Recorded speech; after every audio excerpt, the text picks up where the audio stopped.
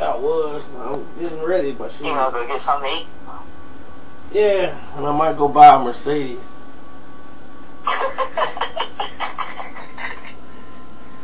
Well, Kev, at least you're doing the smart thing. You're not waiting until 5 o'clock when all the traffic's packed out there this time. No, just that when I get out of it, if I get out of the dealership, it'll be 5 o'clock.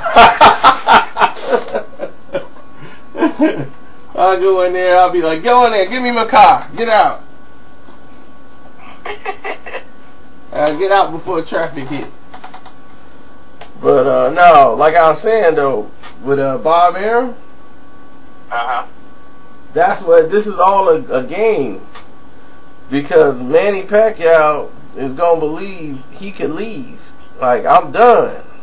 Now I can go back and fight Mayweather without Bob. That ain't going to happen. He think he'll be eligible to go back, fight, and all that. Buddy. You gonna owe Bob Arum for all these times.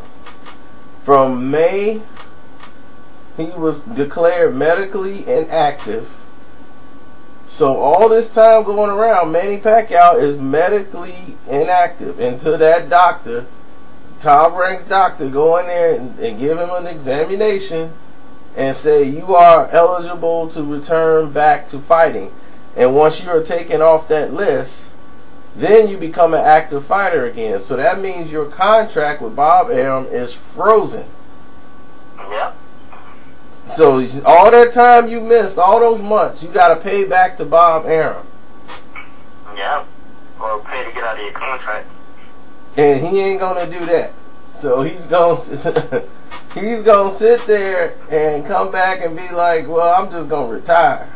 That's gonna be the only move for you, but you ain't making no steps without Bob. Bob gonna make sure he got you until he ready to let you go. You getting in that ring. Like dude told him in Karate Kid 3, you getting in that ring. You defending. All we need is your title. We need you to get in the ring. Terrence Crawford beat you. That's it. You go home. But yeah, they try to make it look like it's a long list of people who can get it for negotiational reasons. But they're going to fight Amir Khan. But I told you, that video we put out cost so much. Yeah, that... No, he ain't going to fight Crawford right off the bat. After Amir Khan? Yeah, he'll fight Crawford after Khan. Yeah, that's what I'm saying. He's going to fight Amir Khan, then after that, Bud Crawford. Yep, and then he's going to sleep. That's it. That's it. That is it. That'll be the passing of the torch. Yep. Step over his body and go into the next. He might do a farewell fight in the Philippines.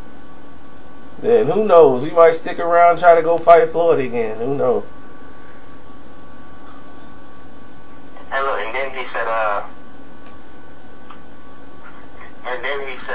then he got Freddie Roach talking about dropping Manny Pacquiao. If Manny doesn't look good this next fight, I'm just going to tell him to retire. He's just not the same. He better show me something, or else I'm quitting as his coach. That's what Freddie said? Basically, in a roundabout way. In a roundabout way. I'm going to play the interview with Freddie and be like, well, Freddie, bro, if Manny want to retire, he can retire. After this next one, I'll be like, where you get all that from? You ain't hear what he said? basically, he said that Manny, when he fought Floyd Mayweather, he said even though he said he had a shoulder injury, he still didn't look like he really wanted him to look. And he said, you know, when you get older, your speed starts to go, and Manny's starting to slow down. And, you know, Manny's pretty much got to show me something this next fight. If you don't really show me something I'm pleased with, then, you know, I'm going to have that talk with him about you need to go ahead and retire. Well, that's a far cry from I thought he wanted to fight. Yeah,